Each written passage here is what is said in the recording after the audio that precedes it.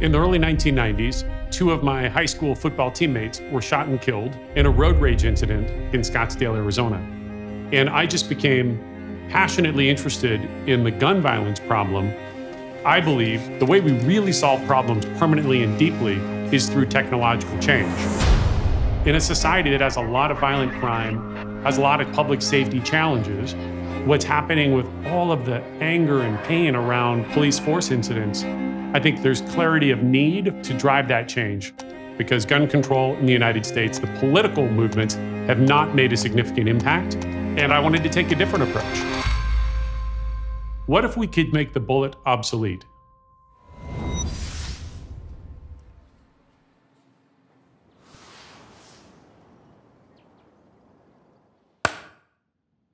I was at a dinner once, and somebody asked me this question: what do you believe that nobody else believes?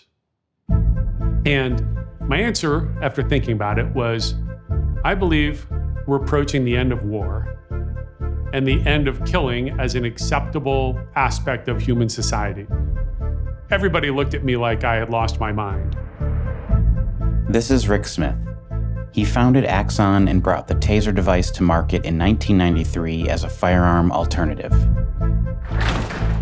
So the firearm is the primary defensive weapon because of its reliability. It is very effective at killing people. Now, one of the problems is the firearm is not only the tool of last resort, it's also the tool of first resort. And our vision long-term is we want that firearm to start collecting dust, because we make non-lethal weapons that are so good, people don't have to resort to using the pistol. Today, the taser device is carried by 70% of police officers in the United States. But Rick would be the first to tell you that they're not perfect, and they haven't replaced guns. Not yet. For police officers, using force exists on this spectrum. It's called the use of force continuum, and it helps guide their actions in the field, and most importantly, when they should use deadly force. So if you think of the use of force continuum, it is this relationship between the effectiveness of a weapon and its injury rate. If we plot this on a chart, we would say, well, down in the lower corner are those weapons that are low injury, but they're also not all that effective. Now we come up and we get into the next category where things are more effective, but they have higher injury rates. A baton strike or rubber bullets and beanbags. And then as we move up further, we get into lethal weapons. This relationship between injuries and effectiveness, it's not some law of nature. It's not immutable. We are changing it. We are creating weapons that are more effective and don't cause more injuries. We just got to keep doing that. I want to get to a world where the tool of first resort is not a gun. We're about halfway there, but we still have work to do. Our job's not done. The good news is we've figured out the hard part, and that is the electrical effect that can reliably stop anyone in a laboratory. Get on the ground! Get on the ground! Turn around. Thick clothing or poorly spaced probes can make the taser weapon less effective, creating situations that put both civilians and officers in danger. It is not as reliable in the real world yet as a firearm. The thing we haven't figured out yet is how do we get that effect onto the target every single time through the clothing reliably. But effectiveness isn't the only concern people have about the taser weapon. Now, I'm not telling you taser energy weapons are risk-free.